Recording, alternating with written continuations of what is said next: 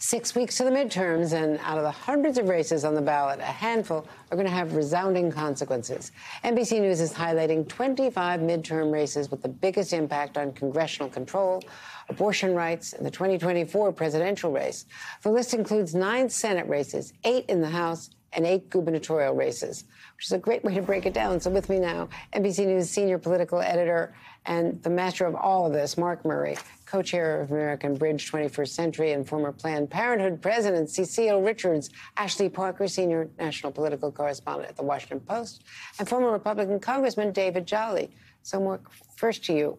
A major storyline here is abortion and the abortion rights, starting with Kansas, what we've seen in other states in some of those special elections.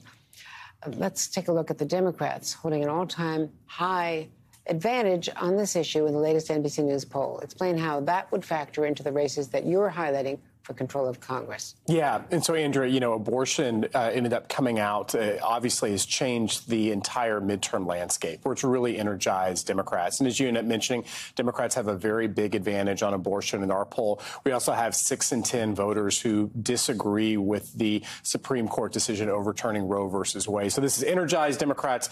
They actually feel like they have the voters on their side. And of course, when it comes to the governor's races that we're watching, abortion is an issue in which you have real effect. Often we focus so much on congressional control, who's going to control the House and the Senate. But when it comes to these gubernatorial races, these are the ones where a governor in places like Arizona, in Michigan, in Wisconsin can have a huge impact. So let's talk about Arizona, because they have just approved a 100-year-old ban, a total ban, instead of the 15-week ban that they had previously put in place. Yeah, and Andrea, it goes back before Arizona even became a state. And so, before the Dobbs decision, obviously Democrats seeing Kari Lake was the most likely Republican nominee for this race. She now is the nominee. That they were thinking, we're going to end up relitigating 2020. Kari Lake doesn't believe that Joe Biden was the legitimate president. You end up she's running against Katie Hobbs, who is the state's Secretary of State. But with abortion now, it's not relitigating 2020. It's about what would you do as governor of Arizona? And we're seeing Katie Hobbs and the Democrats air advertisement after advertisement going after the abortion decision and really putting Lake on the defensive. So, Andrea, obviously Arizona is a state where we saw the presidential contest decided by just about 10,000 votes in 2020. It's always close, but Democrats are hoping that the issue of abortion not only energizes their voters, but puts the Republicans on the defensive. And Cecile Richards, we've seen that abortion access and legality in states like Michigan, Pennsylvania, Wisconsin, largely coming down to which party wins these governor's mansions. In Arizona Friday, as we've just been discussing, the county Superior Court judge issuing the ruling supporting Republican Senate nominee Blake Masters' call to reinstate a 158-year-old law. How are advocates mobilizing to get the voters to the polls there? It also relies on motivation and turnout. Exactly, Andrea. And, this is an issue that obviously started when the Dobbs decision came down overturning Roe. But the Republican Party and Republican leadership keep making it worse. Again, as you say, in Arizona, they've just basically gone back to 150 years to a full abortion ban. The state of Michigan, as you know, there is a major ballot initiative now that is going to drive out turnout in the state of Michigan, where there's a highly competitive gubernatorial race.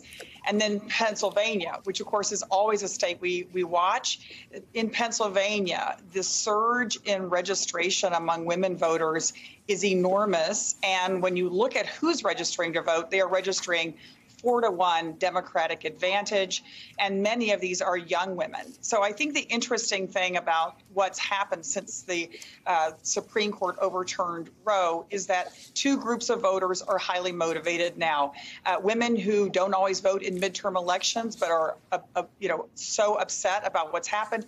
And then, of course, the critical swing and independent women voters who can't believe that the Republican Party would return us to a day when government made decisions about pregnancy instead of women.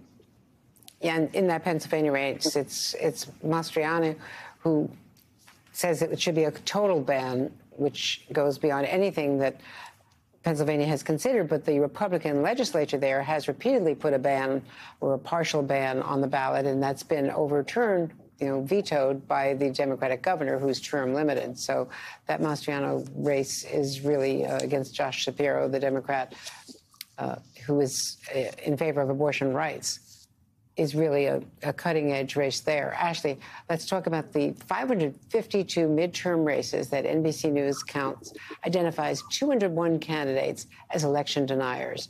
201 candidates out of 552. Their wins could have wide impacts on 2024, on election denying and trying to overturn the electoral college counts in 2024. That's absolutely right. And for Republicans, this was a popular position that they felt, whether or not they believed it, that they needed to take during a primary, where the threat was from the hard right base, from sort of what President Biden would call the ultra MAGA Republicans, where former President Trump wanted to come in and play the role of kingmaker or spoiler. And now you have these candidates who have these positions. It's interesting, now that they're in a general, it's not necessarily quite so popular or quite so beneficial. So you see some of them tempering their language a little bit, sometimes scrubbing some of the most incendiary statements and claims from their website. But the flip side is, early on, and not in a ton of these races, but Democrats, in some cases in the primaries, got involved on the Republican side to try to booster the more extreme election-denying candidate, with the belief that they would be easier to beat in November. That has often been the case. Former Senator McCaskill famously did that to her advantage. But one thing that has changed, what makes the strategy a smidge riskier, is this country has shown a willingness to put election deniers in high office, in fact, the highest office, as they did with former President Trump. So it'll be interesting to see how this plays out, actually, when the elections finally happen. And David Jolly, as a former Republican Congress member, in Florida, the gubernatorial race easily makes the NBC list of races to watch. A lot of talks this weekend about Ron DeSantis. New York Times reporting about his rivalry with Texas Governor Abbott, with these unfortunate migrants being pawns in the middle of this. They're competing who can bus more migrants north to blue states. The Washington Post about a summer rivalry between DeSantis and his former mentor, Donald Trump, about 2024 ambitions. Yeah, Andrea, look, for the November race, the Florida gubernatorial race has a very different dynamic than, say, Arizona with Kari Lake and Pennsylvania with Mastriano. In Florida, Ron DeSantis is a very strong incumbent with more financial resources than any other politician in the country, and he is, absent Donald Trump, the front runner for the GOP nomination in 24. So the Democrat Charlie Crist needs a lot of that national Democratic momentum coming out of the Dobbs decision to try to make him competitive.